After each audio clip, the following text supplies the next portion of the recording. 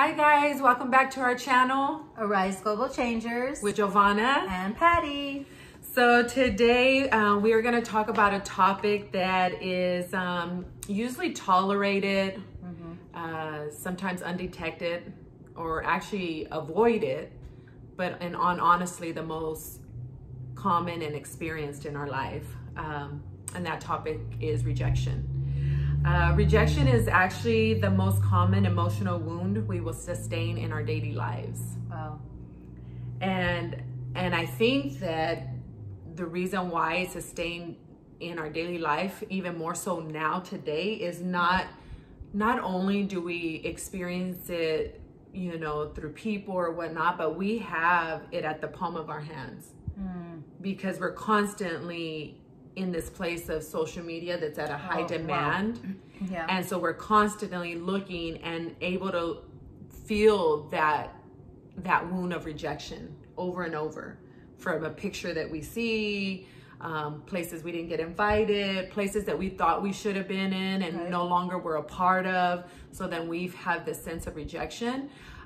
Rejection is not just something lightly. It's really something, honestly, a topic that we try to avoid. And I'm saying that about experience. Absolutely. You know, we're just like, oh, no. But we're not going to talk about that. We're not going to talk about that. So what is the definition of rejection? So the definition of rejection is the sense of being cast aside, thrown away, discarded, as defective, or of no use. Wow. So, I mean, just imagine that. And this is on a daily basis that we can experience. I love the way that you mentioned social media. You know, we're posting a great scripture or a picture of an event and we go on like, oh, no one even cared to like my picture. Right. Or like you mentioned, we're seeing an event or a place that like, I didn't get invited to that or I'm no longer a part of that. And it almost like pierces this part in us. And it's this place of rejection. So, so when we talk about the sense of, you know, that's part of the definition. It says the sense of being cast aside. So, sis, can you tell me like the sense of what does that mean? So as we were talking earlier, and I love because Patty and I get to just have these moments before we even come on here, but the sense, so in the description or the definition of rejection is sense. So we pull that out and it's the feeling. So it's a feeling that something is the case, a way in which an expression or a situation can be interpreted, perceived by, or a sense such as a false discernment. So at times we're observing and it's this feeling that we get, right? So kind of like going back to, this is very practical because it really goes even deeper than this, is that you took 20 times to get this selfie right and you feel great finally about it, right? But just, I always laugh at it and say, because you take 20 times and you still didn't like your selfie, but you're hoping that you got 100 likes. Right. And then you get 3. So then you have this sense of like, is something wrong with me? Right. You know, and that's, we can laugh at that, right? Selfies, and we take 100 and we put a filter, and Snapchat, Snaps didn't have the right filter for me. But really it's a serious thing because you can look on there and you have this sense that you're discarded. You know, I'm no longer a part of this group, or they didn't call me, they didn't invite me. I'm the one that's alone here. So you have this sense that you're not worthy to be a part of. So then there comes that sting of rejection and it stings you. Yeah. And I think in part of what you said is it's a false discernment. Yeah. So we could be discerning something and it's really not true. And it's really not the truth of the circumstance, the situation. But rejection really hits the core of our identity. Good. It hits the core of who we are. So I just want to read this. It hits to the very core of our identity and we begin to partner with the lie of the enemy that we are cast aside, Wow. that we are thrown away, that we are discarded. And in all honesty, sis, everyone has experienced some level of rejection. Now, there are some of us that have really deep roots of wounds and deep roots of rejection that we may have experienced. And we entertain it because the sense and the feeling leads to false imaginations. Wow. And I don't know how many out there could relate to me, but my imagination, I really should have been someone like a producer in a movie, because my imagination, and I could sit and play and make this movie up, but really it stemmed from this place of rejection. Yeah. So it's important that we understand how rejection works and how we can apply the cure to that. So, you know, we ask ourselves, like, why does rejection, like, why does it hurt so much? Why does it's so wounding? Because it actually chips away at your self-esteem. You know, it just attacks that self-esteem. And so when it attacks our identity, the core of our identity, then we can withdraw and we won't live out that purpose that God has for us. Because, you know, rejection is one of the most common things that the enemy uses against us to get us to get us really to partner with the lie that we are not worthy, that we should be discarded, that we're not vital. Right. And if we're not careful and to knowing, or we're not aware that we actually are looking through the lens of rejection, then everything that we see, we'll perceive it wrong. Wow. It'll be false, right? It'll be false because the pain is literally, you feel the pain in your physical body.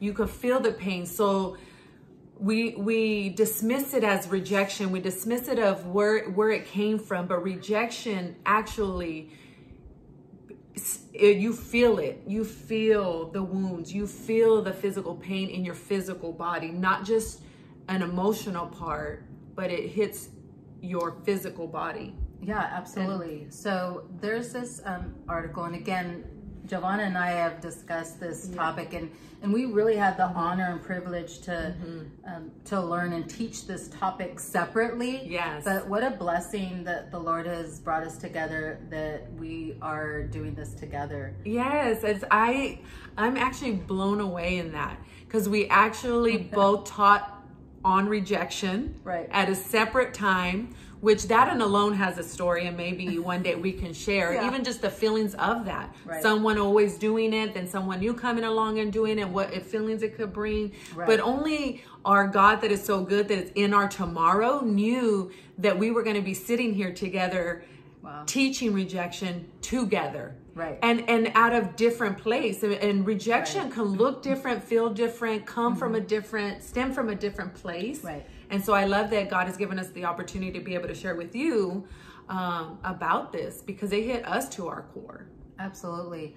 And sometimes we're still dealing with the sense of rejection. So this is from an article from Psychology Today on rejection. So, and it was an article from July of 2013. We know that rejection really hurts, but this goes beyond mere emotional pain. You just said that. It's beyond emotions. So they did research, and the research finds that rejection piggybacks on the physical pain pathways in the brain. So MRI studies show that the same areas of the brain become activated when we experience rejection as when we experience physical pain. This is why rejection hurts so much. Neurologically speaking, we can relive and re-experience social pain more vividly than we can experience that physical pain. Say that again, because I think someone needs to hear that. More than an actual, maybe you fell, cut your knee open, as painful as that sounds. Right. The pain of rejection is more vivid. Right. Can you repeat that? Yes. We can relive and re-experience social pain more vividly than physical pain. Wow. So what rejection does, it destabilizes our need to belong. Wow. Wow. It throws it all off. Wow. So there's no stability. It throws off that need to belong. Because we're not created to do life alone, sis. Right. So if that gets thrown off, this need to belong, and now we're isolating ourselves. Right. We pull ourselves because we're perceiving something that's not false. True. And so when we get rejected, this need becomes destabilized. Wow. And the disconnection we feel adds to our emotional pain. Wow. Wow. So now that vivid pain of that social rejection, we experience it more vividly than physical pain. And now we've added on to that destabilization of that need to belong. That's added on top of that pain. Wow. That emotional pain that we're experiencing. So someone even out there, you could be experiencing migraines. Wow. Back pain. Yeah. And you go and check, you go to the doctor over and over and nothing's wrong. Maybe this is something that you could come bring to Jesus and ask him to show you. Is there anything that you're holding on that has to deal with rejection that's actually causing physical pain? You know, it says, I'm just going to share, I felt like the Holy Spirit prompted me. You know, I've been diagnosed with fibromyalgia for years. Wow. But I believe that God is restoring my body to this place of healing. Yes. But it really was where he showed me that root, that stem was really rejection. Wow. So my body physically reacted. Yes, there's all of this emotional pain, and I could vividly experience the rejection through my physical body. Wow. And I, at some point, I was in so much pain that I didn't want to live anymore. I said, Lord, if this is what my life is going to be, then please take me. Wow. Take me, because I couldn't dress myself. I couldn't get out of bed. And I said, no, I'm not going to live this way. But the Lord showed me it was this true physical pain that I was experiencing, but it was through an event of rejection, not just one event of rejection, but over and over, and I continue to relive that. And so what you said is like someone out there needs to know that this is real. You could very well be experiencing these physical pains in your body because of this sense. Again, it's a false sense of rejection. Now, have we experienced true, you know, people rejecting us? Yes. Yeah. Yes. But it's in that place of holding onto it and interpreting that. So now that I think what I know is that yes, you actually will feel rejected. You will be rejected. Right. People will reject you. There's, you know, we'll go into key concepts or things that can cause rejection that we actually feel. But where the false imagination comes from, or what we partner with, is that the truth is that we're not rejected. Amen. We are beloved daughters. We're beloved sons. We are chosen. Amen. We are wanted. We're not discarded. But because we partner with that, we partner with this false truth that we are discardable. Because that's what the definition of rejection is. That, well, obviously, yes, this is true. Or the fact is that I was rejected, whether it was by your parents, a best friend, leadership, a job interview, a promotion. I mean, it could go on and on of nobody liking our picture, nobody inviting us, last person picked on a team. So the fact is that we've been rejected. But the truth is that we are wanted, that we are accepted. Because your fact and the truth are two different things. Right. And it's the truth that sets us free. Amen. And can I add what Lisa TerKeurst said? Yes, absolutely. Oh, I love Lisa TerKeurst. Her book is just, she has a lot of amazing books, so you could look her up. But I believe this was on Uninvited. Yes, Uninvited. She says this: it is not just a complicated emotion. It is an utter devastation of what we thought was real. Rejection steals the best of who I am by reminding me of the worst that has been said to me. So really the spirit of rejection is an identity thief. Like he comes to steal our identity.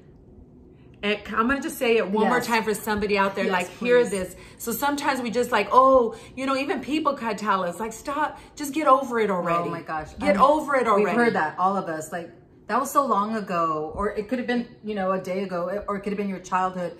You're an adult now, get over it. Or you tell yourself, like, how many times do I got to deal with this issue over and over? Right. Just get over it already. Or stop hurting like that. Or who cares what people think? Just live, you know. But the truth is this: it's not just a complicated emotion. Wow. It is an utter devastation of what we thought was real. I thought it was real that I was discardable, that I was unworthy, that I'm unwanted, that I'm unlovable, that I'll never be loved. That word, like devastation. Can you read that again? Yes. Yes, because I feel it to my core. It is not just a complicated emotion. It is an utter devastation of what we thought was real. So because rejection steals the best of who I am by reminding me of what the worst was said to me. It steals the best of who we are. Yeah, which is beloved. Yeah, beloved son. Beloved daughter. And I mean, scripture talks about that God chose you. He chose me. He chose my sis. And this place of the enemy wanting to come and rob us of our identity. Yeah. That's what rejection does. The spirit of rejection, it robs our true heavenly identity. Yes. Because the truth of the matter is, no matter what, no matter who's with you, who's not with you, what job you're in, what titles you have at the end of your name, where you choose to fellowship, none of that defines who you are. Right. None of it. The divorce, the affair, the drugs, the alcohol, the toxic relationships, none of that defines who we are. God says we're beloved no matter what. No matter what. Right. And we just want to bring light to that spirit of rejection that some of us, we avoid. We don't want to feel. It's too painful. Oh my gosh. Yeah. Especially when you feel like you've already been over it. You prayed it through. Yeah. I mean, like the hard prayer. Yeah. You know, like we talk about that ugly cry. Yes. I'm on the ground and no, I'm done with that. And then a circumstance or situation, or even just one word spoken. One word spoken. One word. One word spoken. And you're like, oh, like, what is that? Yes. And you recognize, oh, that's that spirit of rejection. And because rejection has roots to it. Yeah. So, I don't know, do you want to say some concepts or some stuff of rejection? Yeah. So, you know, key concepts, you know, the root, you mentioned it, root of rejection. So it could be birth issues. So isolation, abandonment. Maybe you're a product of a botched abortion. And you came into this world because, you know why? Because God said you're supposed to be here. That's why. But those things, or an adoption, you're you know, I've heard that, you know, I have family member that, you know, was adopted, and just this place of like, why didn't my natural parents want me? So that rejection is already there from the very beginning. You know, or you hear later in life, well, you shouldn't have even been here. I didn't even want to have you. Yeah. That's rejection. You know, and it's this place of being abandoned and feeling so lonely. Even abuse, whether it's physical or sexual abuse. Yeah. You know, abuse, like, you're so dumb. You know, why do you keep making mistakes? You're so ugly. You're so fat. You're too skinny. And then you sense this sense of rejection. Like, I'm not wanted. Like, you know, you're not good enough. And even just like you said, even the attempt of abortion, like, it could stem from there. Yeah. Because my mom was going to have an abortion. And just not even knowing, but that's a place that that's where it starts. Yeah. And you're not aware of it. I'm not aware of it. You're a baby, you're a fetus, you're in the womb, and you're not aware of this. And you said some words, like when you hear the word stupid, you know, in those formative years, you're a kid, and someone's saying, you're so stupid. Or maybe that comparison, you have siblings, like, but you're not the one that's always being like, oh, you're so great. Why can't you be more like this person? Yes. That's rejection. And so these are the key concepts. This happens to us. And it's important that we begin to recognize it. And so, of course, you mentioned it. Then with those things that happen, then here's the feelings. Right. I'm worthless. I'm unlovable. I'm never going to be wanted. I'm never going to be accepted. And I'm just not worthy to be loved. And some of this, because the roots will produce fruit, right? And so the roots that produce fruit and rejection are bad fruit. And, you know, you mentioned, and so I'm just going to mention some other ones, is the fear of failure. That stems from the root or the fruit of rejection. So we are convinced we are incapable of accomplishing anything well or as good as others. So then we compare. So that's a part, that's the fruit of rejection. A willingness, but we'll be willing to stay in a job or in a relationship that requires little of us. Because then we feel safe. Like, it doesn't require that much. I don't have to feel that pain of rejection. Because remember what we said in the beginning, you literally feel pain. Right. And at all costs, we'll avoid that. Absolutely. So if I feel like, oh, you know, and that always happens. You could feel like, oh my goodness, I'm over rejection and I'm doing good. I'm just killing it. I am doing good in this area. People are saying, way, good job. Because we need that because we've always felt unworthy. Right. And good job, you're good. And then here comes somebody along your path that does better than you. And you feel like you're discarded. Yeah. You're replaceable. Oh, yes. Replaceable. It's something I always felt like. I'm replaceable. No matter how good I try to be at something, no matter how much I try to say, look at me indirectly, like I'm doing good, I'm trying, I'm doing this with all my... Yeah, look what I can do, kind of. And then they're just like, you're replaced. But am I replaced? Or was it a lens I was looking through? And then I put my running shoes on. Oh yeah, we talked about that. We both, you know, in the spirit, we've got these, you know, awesome looking running shoes. You know, because in the spirit. Yeah, because we don't. Not in the flesh. No. We're smarter than that. No. We don't run We're in the flesh. for all of you runners out there. You guys are doing a great job. You're doing a great job. Go. Run for us. Run for us. Yes. but really, we do. We will run from the situation. We'll avoid social gatherings. Absolutely. Because you'll go in, you're like, you do get invited. So some of us cry because you don't get invited. And then some of you get invited to everything. But because we're so fearful of feeling rejected, you're afraid to go into an area where there's a lot of people because of the sense and the feeling that you're not either going to fit in. You don't know who's going to talk to you when you walk in. Or you're going to be standing alone on the side and everybody's going to think like, oh, you're a loser by yourself in the corner. Nobody was talking to that person. And you have this, you know.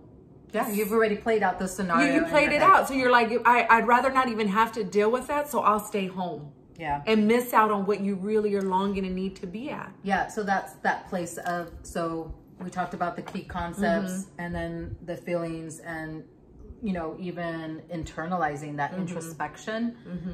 We become self-criticizing. Wow. And then there's the place of reaction. That's good. Yeah, I was jumping ahead. See, because this, yes. Then we begin to react. Yes. And you just mentioned it. Now Yes. I've been invited and I'm going to isolate now. So I pull away. That's so good. But then when you do that, then we begin to react based on resentment. Then I'm resenting. Wow. Wow. And then here comes the friend of bitterness and unforgiveness. Wow. Wow. Wow.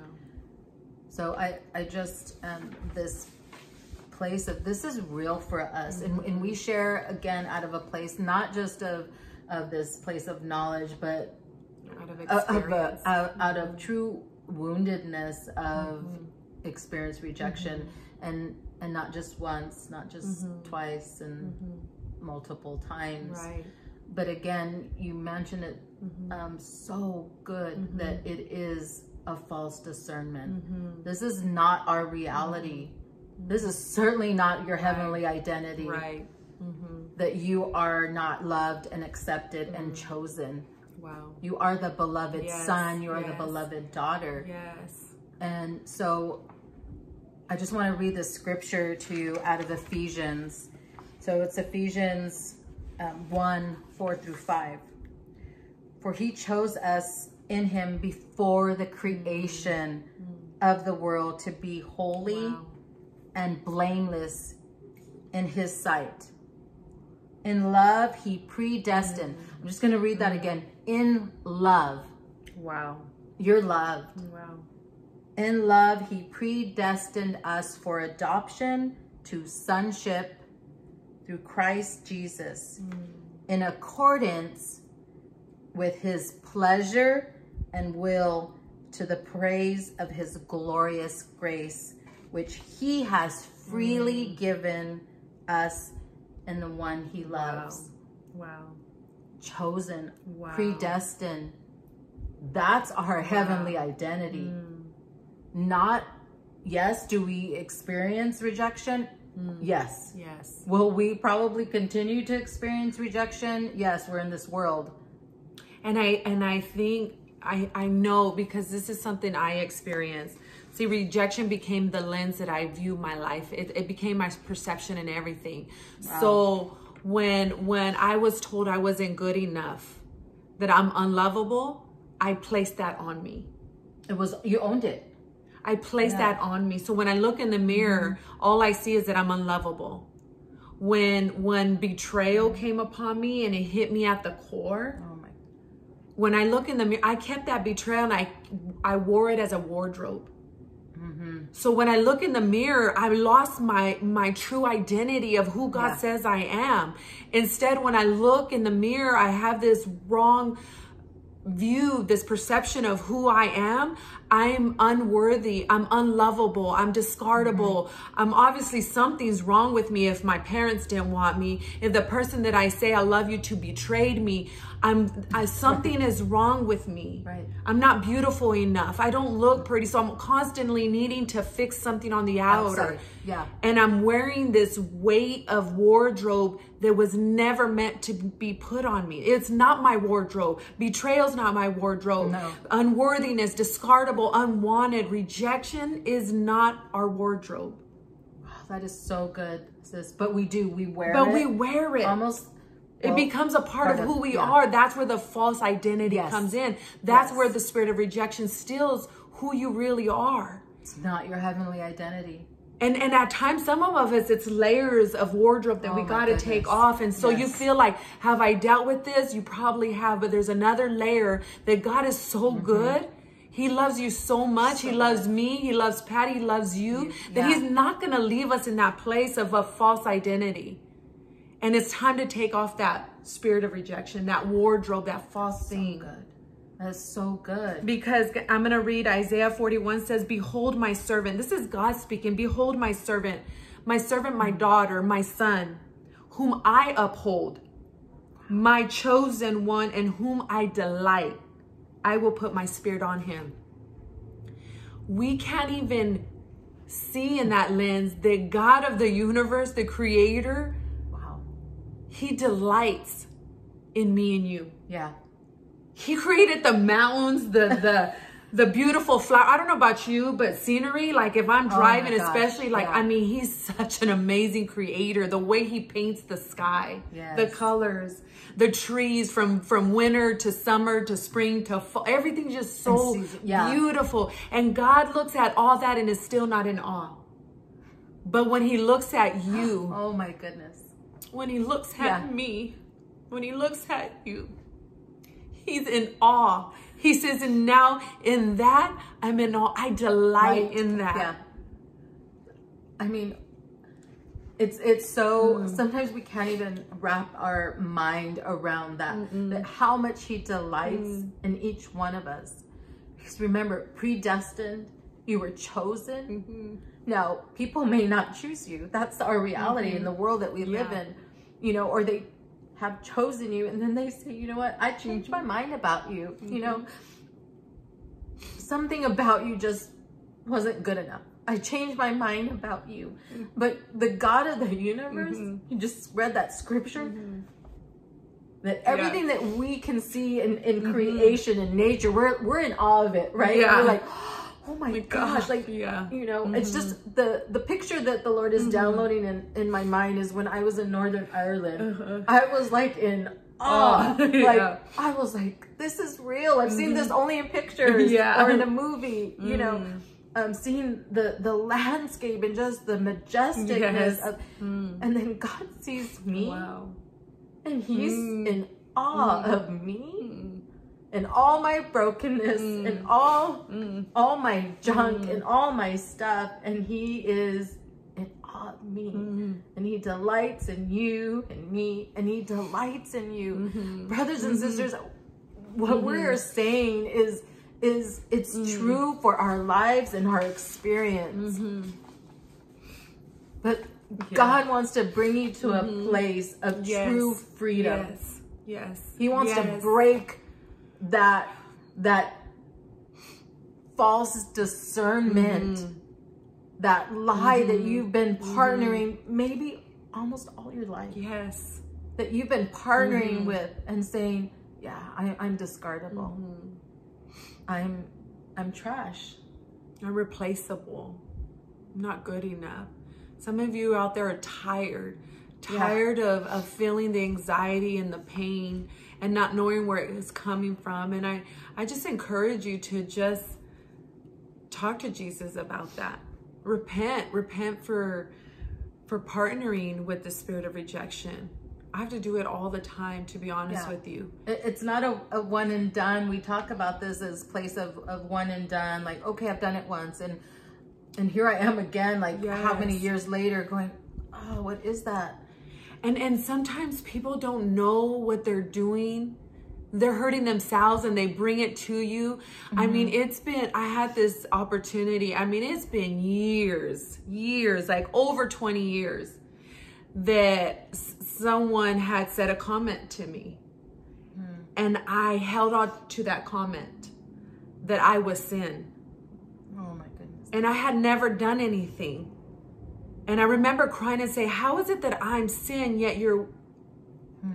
I didn't understand, but fast forward 20 years, I was able to have this conversation, and that person didn't even remember ever saying, and said, I make amends for that, because that is not truth at all. You're actually an amazing woman. Wow. But we don't realize that we hold on to words that were spoken to us.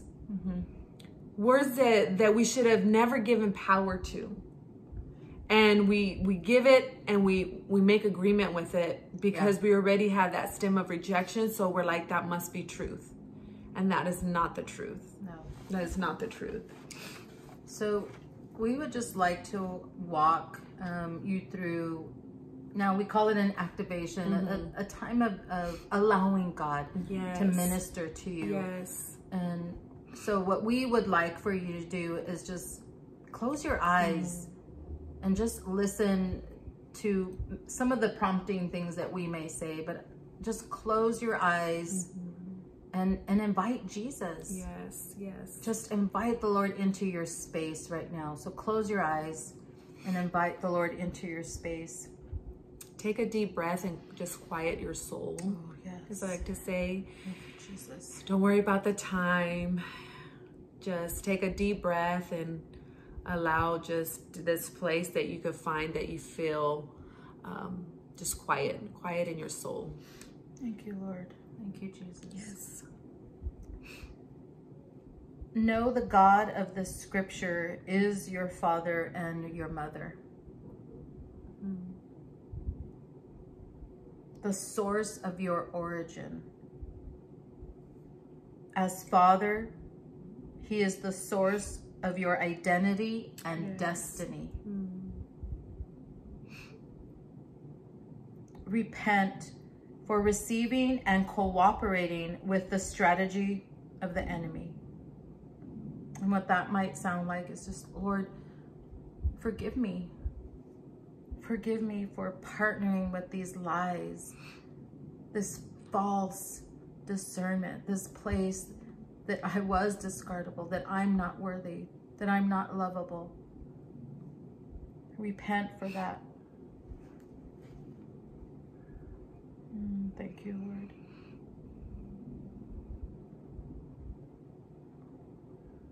And forgive those who have rejected you. Forgive them. Now, someone out there may be getting an image of a person, and it could be your father. You've never had your father, maybe they were physically present in the household, but never felt their warmth, their love, their acceptance. And the Lord's asking you today to forgive them for that. Forgive them for that rejection. Thank you, Lord. As a spouse, maybe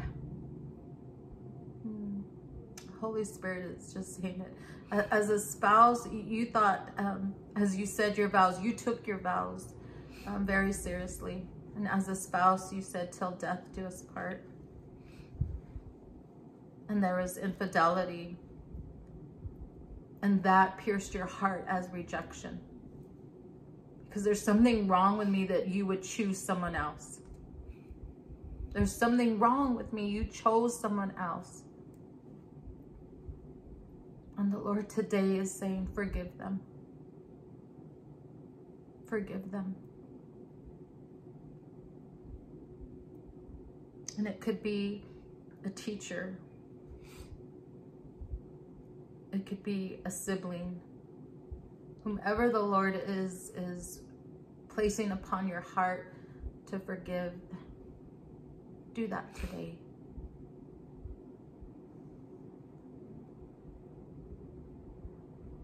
God, we just ask that the minds would be renewed by the truth of the Word of God. The truth of the Word of God. That we were chosen before the foundations of this earth. It was predestined. God chose you. In this place of love, God chose you. Lord, we just seal this time of ministry. God, we pray, Lord, that the hearts would be softened. Yes. God, that you would touch their hearts in such a place that these places of rejection, God, even those dark places that you may want to be hiding right now. There's someone out there that's saying, no, I can't let you in there because it's too painful. But God says, can you let me in? Yes. Can you let me in? Yes. There's I just want you to, just where you're at, and I'm going where Patty is saying, I want you to picture, I just want you to picture giving Jesus right now. I know it's so painful, but I want you to picture it, giving him your emotional pain and your physical pain. Yes, yes. I want you to just picture giving it to him. And know that he doesn't just take, but he gives. So there's an exchange in that. And I want you to just ask Jesus to show you what it looks like. Show you what his acceptance looks like in your life. What his love looks like in your life. Because some of us has just been so blinded by rejection, we can't even see the acceptance and the love of Jesus. And if you don't mind, Patty, I like to have this bold declaration. Yeah. And I want to say that. So having Jesus help you, Holy Spirit help you remove that lens so that you can see Jesus accepts you. Yes. And that he loves you. And I want you to just, if you're going to have to later rewind this, but I want you to repeat this. Yeah.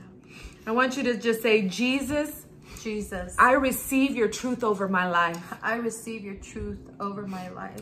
You have not rejected me. You have not rejected me. You indeed have called me your own. You indeed have called me your own. You call me your daily delight. You call me your daily delight. And I am enough. And I am enough. Because you say I'm enough. Because you say I'm enough. Thank you, Jesus. And we say that declaration boldly, and we seal it in the name of Jesus. Thank you, Jesus. Thank you. Thank you.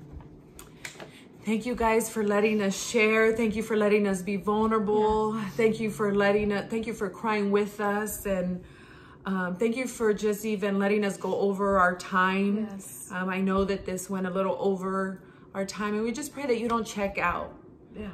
Even if you have to keep rewinding that, because rejection hurts to our core. Yeah, absolutely. You know, and we just thank you. We, you know, if you want to email us, you can email us. If you want to leave comments below, if you need prayer, you're not alone. No. You are not alone. We all, in some way, some form, some shape, have experienced the spirit of rejection. Right. And we're not to do life alone. And so if you need someone to pray with, we are here. Yeah, you can reach us at on our Facebook page. You can leave us a comment on YouTube. Yes. Arise Global Changers for both Facebook and YouTube. Yes.